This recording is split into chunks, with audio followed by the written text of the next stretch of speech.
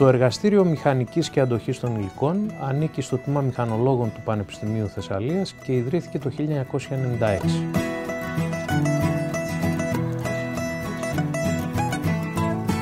Οι δραστηριότητες του εργαστηρίου περιλαμβάνουν την εκπόνηση βασικής και εφηρμοσμένης έρευνας στις περιοχές βεβαίως της υπολογιστικής μηχανικής, της μηχανικής των υλικών και του πειραματικού χαρακτηρισμού των υλικών.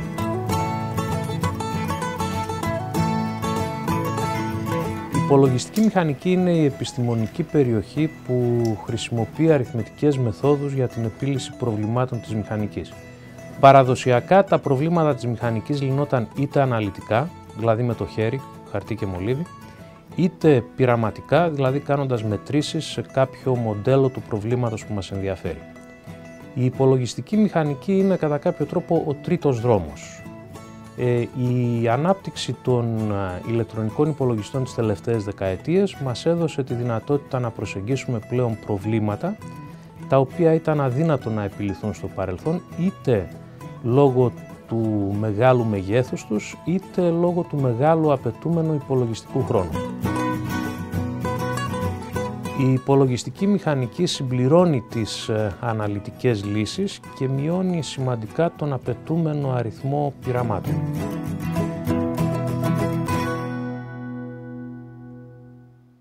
Μία από τις δραστηριότητες του εργαστηρίου περιλαμβάνει την μελέτη της μηχανικής συμπεριφοράς χαλίβων τρυπ. Οι χάλιβες αυτοί χρησιμοποιούνται κυρίως και έχουν αναπτυχθεί κυρίως για χρήση στην αυτοκινητοβιομηχανία λόγω της υψηλής αντοχής τους και της καλής διαμορφωσιμότητάς τους. Το κίνητρο για την ανάπτυξη της νέας αυτής κατηγορίας χαλίβων ήταν η μείωση του βάρους των οχημάτων, το οποίο βάρος ενός οχήματος με τη σειρά του συνδέεται άμεσα με την ποσότητα εκπομπής διοξιδίου του άνθρακα στην ατμόσφαιρα. Μια από τις δραστηριότητες του Εργαστηρίου Μηχανικής και Αντοχής των Υλικών είναι η μελέτη της μηχανικής συμπεριφοράς υλικών που χρησιμοποιούνται σε ελαφριές κατασκευές, όπως είναι τα σύγχρονα αεροσκάφη ή και τα αυτοκίνητα. Ελαφριές κατασκευές χαρακτηρίζονται αυτές όπου τα υλικά χρήσης πρέπει να έχουν υψηλές ειδικές ιδιότητες. Αυτό που μελετάμε είναι σε αεροπορικά κράματα αλουμινίου την επίδραση της διάβρωσης σε επίπεδο εργαστηρίου. Η μελέτη γίνεται πειραματικά, υποβάλλοντας σε φορτία κόπωσης κάποια δοκίμια, όπου έχουν προδιαβρωθεί είτε σε εργαστηριακό περιβάλλον είτε με φυσικό τρόπο. Επίσης, προσπαθούμε να αναπτύξουμε αναλυτικά μοντέλα με τα οποία να εκτιμήσουμε την επίδραση της βλάβης που προκαλεί η διάβρωση στην συμπεριφορά του υλικού κάτω από εναλλασσόμενη φόρτιση. Μια άλλη εφαρμογή, πάλι που αφορά ελαφριές κατασκευές και υλικά που χρησιμοποιούνται σε αυτές, είναι να μελετήσει κάποιος πώς επιδρούν οι κατεργασίες στη μηχανική συμπεριφορά του υλικού.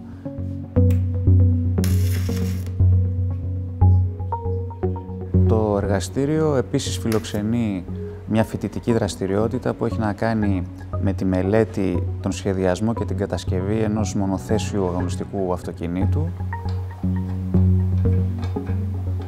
Η ομάδα Κένταυρος, που είναι η φοιτητική ομάδα του τμήματός μας, ιδρύθηκε το 2009 και έχει συμμετάσχει ήδη σε 2 διαγωνισμούς. Στην Ιταλία το 2011 συμμετείχε η ομάδα στο επίπεδο 3 του διαγωνισμού που αφορά μόνο το σχεδιαστικό μέρος και εκεί είχε καταλάβει την πρώτη θέση.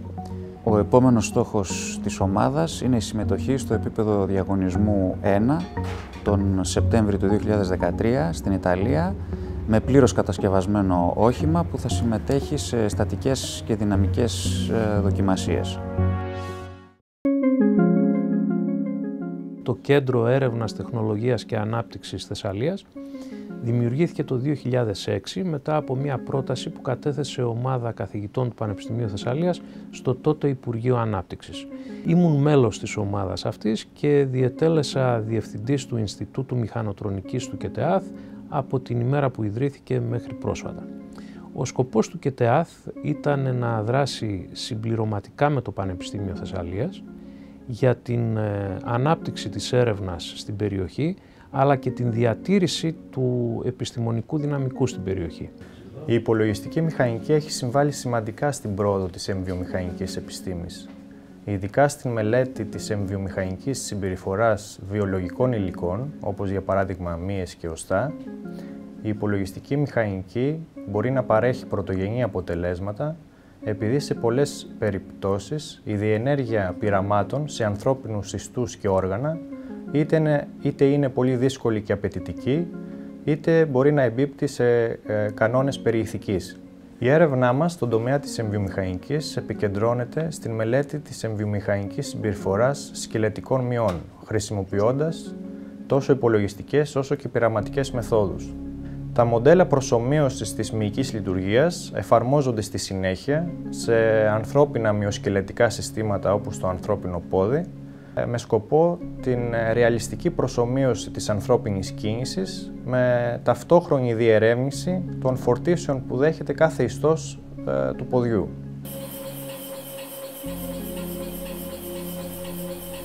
Επίσης, η έρευνά μας αφορά στην μελέτη της μηχανικής συμπεριφοράς πλαισίων εξωτερικής οστεοσύνθεσης. Τα πλαίσια εξωτερικής οστεοσύνθεσης χρησιμοποιούνται στην ορθοπαιδική ιατρική, κυρίως για την αποκατάσταση συντριπτικών καταγμάτων σε μακρά οστά.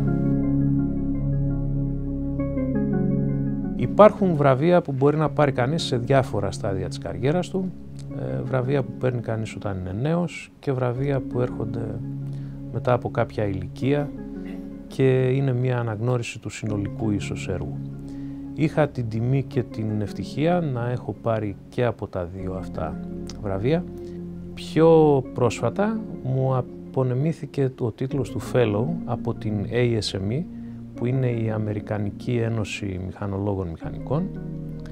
Επίσης πήρα το βραβείο Distinguished Alumnus Award από το Τμήμα Μηχανολόγων του Πανεπιστημίου του Υλικων, το οποίο τιμά κάθε χρόνο έναν από τους διακεκριμένους αποφύτους του. Και πιο πρόσφατα πήρα τον τίτλο του καθηγητή World Premier International, όπως λένε, από το Eisner, ένα ερευνητικό κέντρο που ιδρύθηκε πρόσφατα στο Kyushu University της Ιαπωνίας. Μία από τις δραστηριότητες του κέντρου είναι και το ονομαζόμενο Hydrogen Economy, δηλαδή η χρήση του υδρογόνου για παραγωγή ενέργειας με ελάχιστη ατμοσφαιρική ρύπανση. Υπάρχουν βέβαια μία σειρά από προβλήματα με το υδρογόνο, ξεκινώντας από την παραγωγή του καθεαυτή, τον τρόπο και τον τόπο της αποθηκεύσεώς του, καθώς και τη μεταφορά του. Είναι επίσης γνωστό ότι το υδρογόνο είναι πολύ διαβρωτικό. Η δική μας έρευνα σχετίζεται ακριβώς με τη συστηματική μελέτη της επιδράσεως του υδρογόνου στη μηχανική συμπεριφορά υλικών, αλλά και με την κατασκευή νέων υλικών, τα οποία να ανθίστανται στη διάβρωση αυτή και να μπορεί να χρησιμοποιηθούν για τη μεταφορά του. Η συνεργασία μας με το Eisner ξεκίνησε πρόσφατα και αναμένεται να επεκταθεί με τη συμμετοχή Ελλήνων φοιτητών και μεταδιδακτορικών ερευνητών στις δραστηριότητες του κέντρου. Ήδη φοιτητές μας έχουν ξεκινήσει να εργάζονται σε θέματα που σχετίζονται με τις δραστηριότητες του Eisner και συγκεκριμένα με την επίδραση του υδρογόνου στην μηχανική συμπεριφορά μονοκριστάλλων χάλιβα. Το Eisner θα χρηματοδοτείται με $16 εκατομμύρια ετησίως για την επόμενη δεκαετία. Ένας από τους σκοπούς του είναι και η δημιουργία ενός διεθνούς ερευνητικού δικτύου, ένας από τους κόμβους του οποίου είναι και το Πανεπιστήμιο Θεσσαλίας.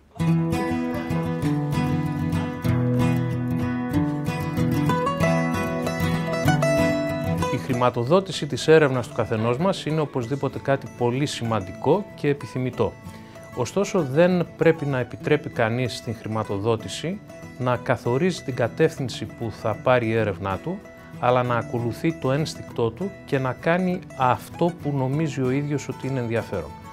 Πρέπει να σας πω ότι οι σημαντικότερες από τις εργασίες μου, αυτές οι οποίες χρησιμοποιήθηκαν το περισσότερο και μνημονεύτηκαν από άλλους επιστήμονες, έγιναν είτε με λίγη χρηματοδότηση είτε καθόλου, αλλά πάντοτε με πολύ μεράκι. Η υπολογιστική μηχανική είναι μια εξαιρετικά ενδιαφέρουσα ερευνητική περιοχή με πολλές προκλήσεις και ραγδαία εξέλιξη. Οι νέοι επιστήμονες δεν θα πρέπει να φοβούνται το καινούριο, θα πρέπει να παίρνουν ρίσκα και να κάνουν αυτό που πραγματικά τους ενδιαφέρει και νομίζουν οι ίδιοι ότι είναι σπουδαίο, χωρίς να ακολουθούν τις εκάστοτε, επιτρέψτε μου την έκφραση, μόδες, οι οποίες ούτως ή άλλως συνήθως έχουν μικρή διάρκεια.